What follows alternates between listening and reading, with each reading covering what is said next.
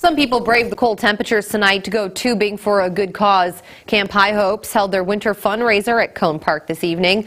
There were still dozens of supporters there in attendance for the event. The executive director of Camp High Hopes says that they appreciate the support from Siouxlanders.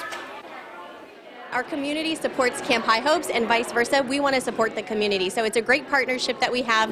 It's a win-win for both places, and we're excited to be here tonight to be able to celebrate Camp High Hopes with them, but also to do something fun on a winter night.